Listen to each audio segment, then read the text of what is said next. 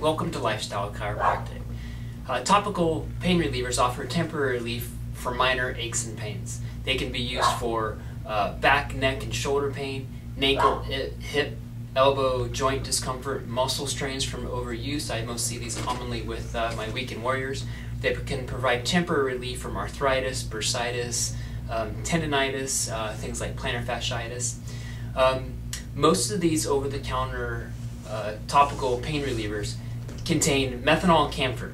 So they usually are cool at first, and then they become warm, and that will allow for comfortable pain relief from soreness of overworked muscles and inflammatory conditions. Usually we all know once we have these kind of issues to go through and use some of these things to help us recover from it. But I can also suggest to users to put on the gels about 15 minutes before exercise, allowing it to warm the muscles more effectively before you warm up. You can also use it during it, and you can also use it afterwards to soothe tired, overworked muscles. Scents from these over-the-counter pain relief gels usually last about 10 to 15 minutes, and then they start to dissipate from there. I found that the best results are to apply a generous amount of this gel around the area of involvement and also the surrounding area. So, for example, let's say I was training for a triathlon and my calf was sore. I would not only put it on my calf, but I also put it on my knee and perhaps all the way down to my ankle. Let's say, hypothetically speaking, that I was on a guiding trip and I was rowing and hurt my shoulder. Not only would I put it on my shoulder, I would also carry it halfway down into probably the upper part of my arm, the front of my chest, and also the back near my shoulder blade and scapula. Generally, what will happen is once this is applied, you tend to find the relief within 2 to 3 minutes after the application, and can last from anywhere between 1 to 5 hours. Rarely does the skin react after the applications, and most of the good products out there will actually contain skin agents to protect and rehydrate the skin of the epidural layers of the skin. Things like arnica, vitamin E, echinacea. Some even contain tea tree oil. I would recommend that you first try the product on a small spot before you would normally use it. I had another product that I had the privilege of trying, and I put it on my arm and shoulder. And first of all, it burned quite a bit. And then second of all, after it was done burning, I went and took a shower, and then the shower kicked back in the ingredients. So not only did I have a burning arm, but also where it contaminated to. There are two primary products that I would recommend. One is called Biofreeze, and the other one is called Dr. Hoy's. Now, I recommend both in my office for a little bit of a different reason, and this is the reason why, is mainly because of the mode of application. Dr. Hoy's comes as a lotion, so you open it up, you put it on. Once you put it on, you once again surround the area pretty thoroughly with it. Once it is on, to me this lasts a lot longer than Biofreeze, but it also has to do with the active ingredients. There's 5% camphor and 5% methanol in Dr. Hoy's, and there's 3.2% camphor only in Biofreeze.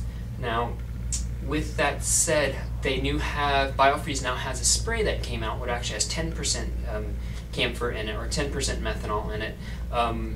It has a couple other things too, so there's some advantages to that. So with Dr. Hoy's, this would be primarily the one that I would recommend when I'm trying out, or when I'm training for triathlons. This is my primary one.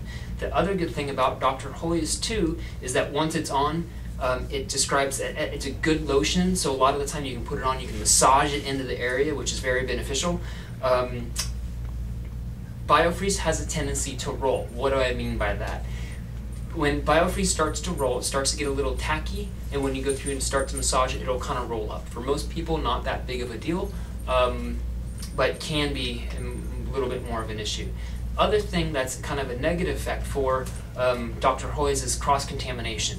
Because it is a lotion, you have to touch it, you put it on, then if I wipe my eyes, or if I sweat, or I go to wipe the nose of a 1-year-old, cross-contamination can occur with Dr. Hoy's. The other product that I have is called Biofreeze. Biofreeze comes as a couple different forms. One is a roll-on, so you physically don't have to touch the stuff. You take it off, it has a nice little roll-on application, and a lot of the time there's a lot of misconceptions. With a roll-on, you actually don't roll it around in circles. What ends up happening is you end up doing it in stripes over the area that you need to have affected. But with this, it's great for traveling. You put it on, you don't physically have to touch the stuff, you don't have to worry about contamination, and so this is a good alternative. Biofreeze also comes in a tube, very similar as a lotion. It's kind of some green jelly stuff. And this was the new one that I was talking about. It comes as a spray. With the spray, it actually has a bunch of natural extracts and oils in there to also help protect the skin as well. But this is actually 10% methanol as opposed to 3.2% with the other forms of Biofreeze. So depends upon the application and what you want it to use. Both are fantastic products. I have an aunt that swears by Biofreeze and says, if I could, I would cook with the stuff. I have other people, like massage therapists, tend to like Dr. Hoy's in order because it acts as a lotion, won't roll up, tends to be more user-friendly with massaging. So depending upon what your application, those are some of the considerations that you must make, and make a good choice for what activity you're being involved with, and hopefully you can find a product that works best for you.